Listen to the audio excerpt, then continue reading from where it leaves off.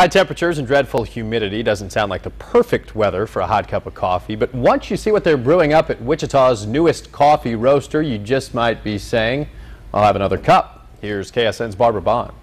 Today's Bon Appetit comes to you from Reverie Coffee Roasters, and if you are a coffee lover, it doesn't matter how hot it is outside, you still have to have your Java. Joining me right now is Becky McNelly, and she's one of the owners, and you know, you really can't have a great cup of coffee without a great bean. That's absolutely right, and we start here with the raw coffee beans. A lot of people don't know, but it's the seed of a cherry-like fruit, and so these beans are 2 halves of a seed, and there's some beans that are called peaberry beans, and they're the whole beans. And when you receive this, it is raw, and you do your own roasting right here. That's right, we do all of our roasting right here at the shop. All right, well, let's show us how it's done. We've got an infrared burner down here that heats the coffee, and that's how it roasts. I just dumped it into the drum, so now the drum is spinning and the coffee is roasting. And how long will it take? About 14 minutes. That's all. Yep. As the roasting process continues, you can see the color starting to change, and we're at a yellow tan stage right now, and it's going to start to brown soon. The beans are going through a process called first crack right now, and that is when the beans technically become a consumable product and actually start roasting. So it sounds like a bunch of Rice Krispies going off in the drum right now. This is a light roast coffee. This is our decaf Mexican coffee. So the beans look a little bit darker for a light roast because they're a more temperamental bean.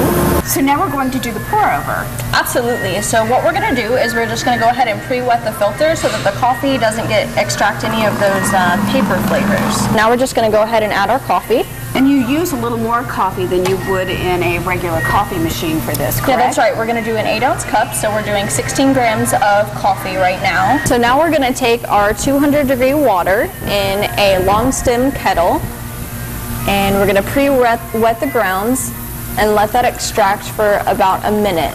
How would this flavor be different than a cup of coffee that comes out of our home coffee makers? Since the coffee to water ratio is a little bit more, it's a stronger cup of coffee.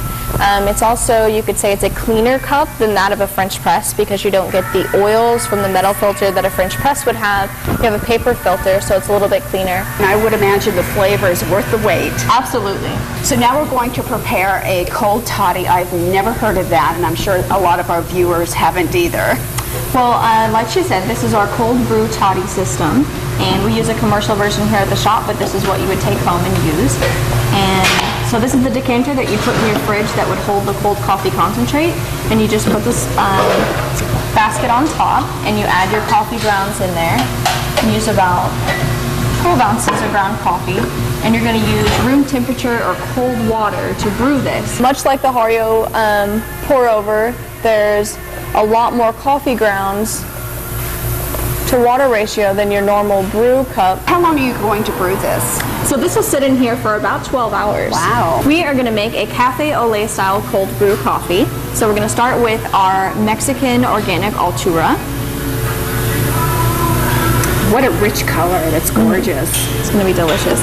And we're going to add 3 pumps of spiced brown sugar and 1 pump of caramel sauce, and then half and half. Well, I want our viewers to know that this is a dessert in a cup. It is amazing. It's so sweet and has so much going on in it. And this is a lovely cup of coffee. It's really smooth.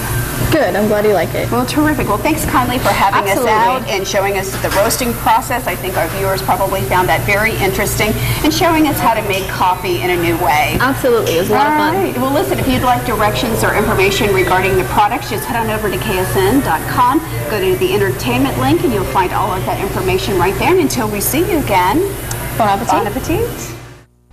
And you can find Reverie Coffee Roasters at 2611 East Douglas, just east of Grove. They are open from 10 to 6 during the week and 9 to 4 on Saturdays.